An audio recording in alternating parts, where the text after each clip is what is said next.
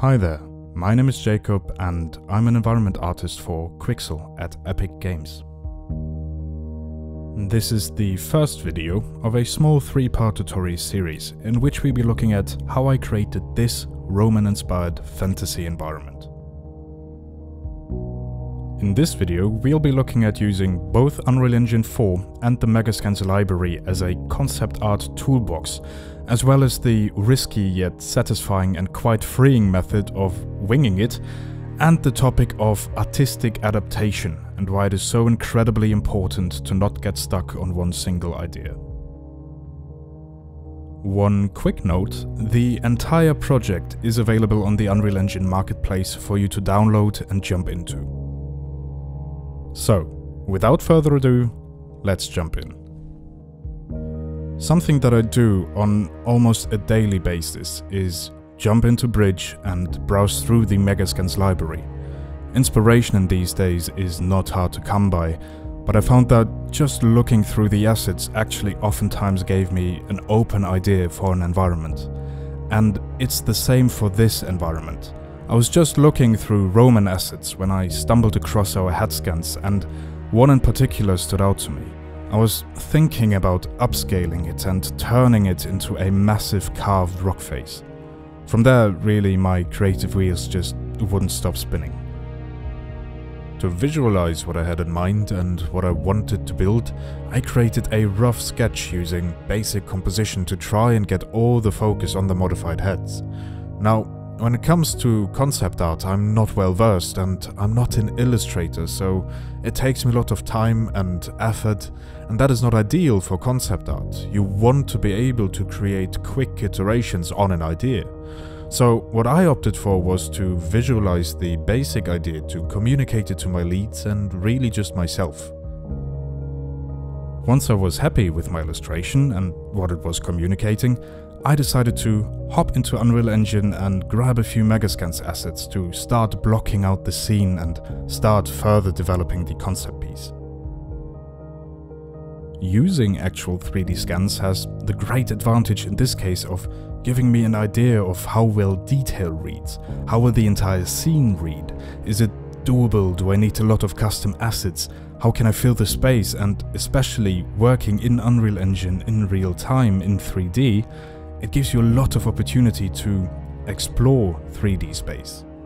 Now, you can see that my scene setup is actually very basic. I try to keep it as minimalistic as possible, so I can actually go in and alter things quickly, try to iterate, try to make my idea on canvas be cohesive in 3D space. And this is what I ended up with. The first iterations looked like my illustration and it looked kinda cool, but it wasn't as striking as I thought it would be. I had a lot of empty space in the middle, so this is where I started to iterate on my idea, and this is where using Unreal Engine and the Megascans ecosystem as a creative toolbox is so incredibly liberating. See, I was able to just grab a few assets from the Megascans library and play around. Maybe it would look cool if I had a hallway filled with old statues.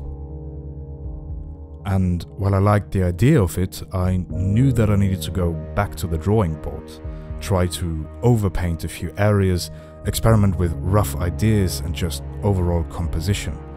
And then it was back to block out, just use basic cubes, cylinders, scale them around, move them around, and the goal of that is just really to use Unreal Engine as your concepting tool.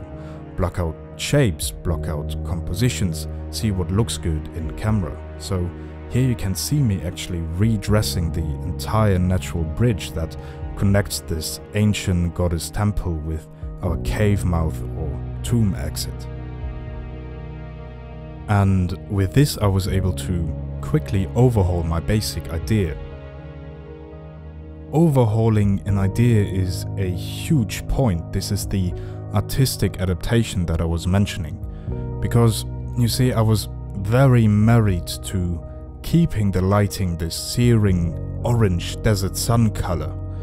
But it was too monochromatic. I wasn't able to achieve color contrast, and it took me well into the end of the project to muster up the courage to completely shuffle my idea around and apply a different lighting scheme.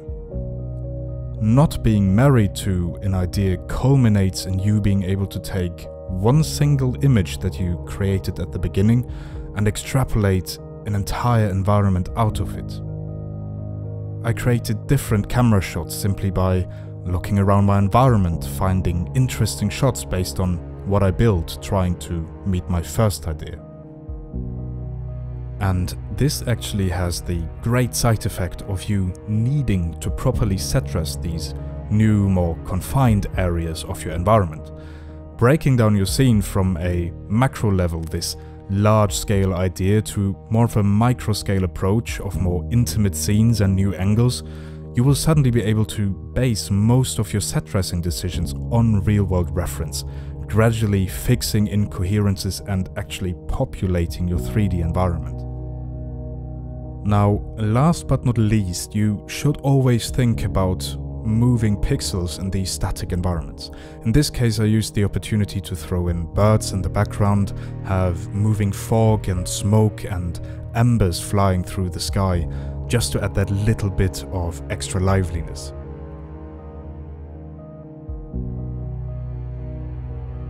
Now, thank you all so much for sticking around. I hope you all enjoyed it.